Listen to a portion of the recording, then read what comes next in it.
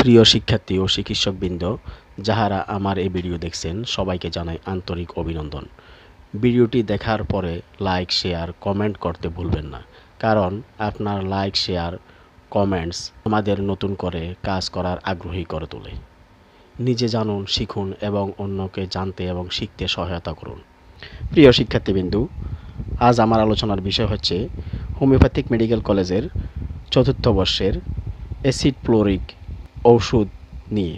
প্রিয় শিক্ষার্থীবৃন্দু, এই ভিডিওটি শুধুমাত্র মেডিকেল কলেজ হাসপাতালের শিক্ষার্থীদের জন্য প্রযোজ্য। এই ভিডিও দেখে কেউ ওষুধ প্রয়োগ করিবেন না। যদি আপনি মনে করেন এই ওষুধটি আপনার প্রযোজ্য, তাহলে একজন রেজিস্ট্রেশনকৃত চিকিৎসকের পরামর্শ নিন। Acid fluoric part 1। রাসায়নিক চিহ্ন HF। প্রতিশব্দ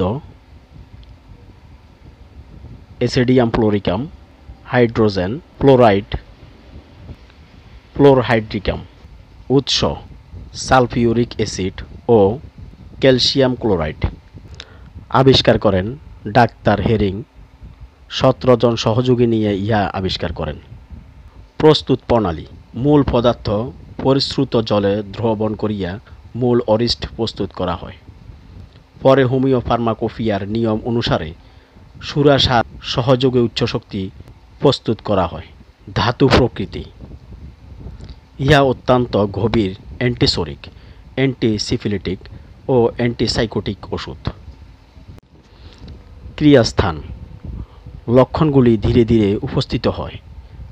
অস্থি, সৈমিক ঝিল্লি, রক্ত, গ্ল্যান্ড প্রভৃতির উপর ইহা ক্রিয়া করিয়া থাকে।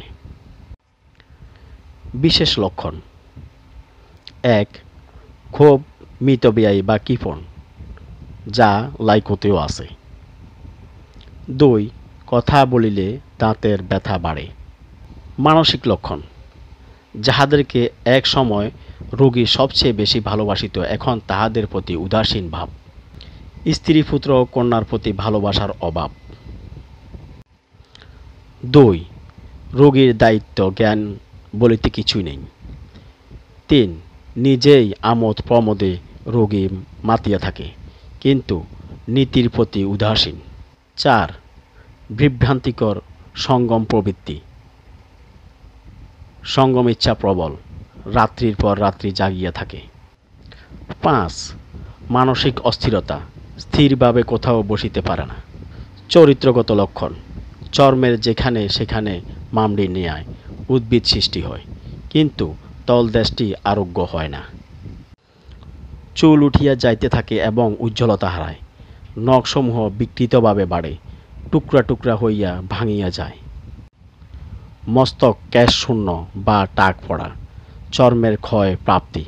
হাড়, বিশেষ করিয়া লম্বা হাড়ের ঘা ও পচন, ক্ষতস্থান চুলকায়, পুনরায় পাকে ও ক্ষতের সৃষ্টি হয়। পুরাতন সর্দি, নাসিকা অবরুদ্ধ এবং ভারী বোধ হয়।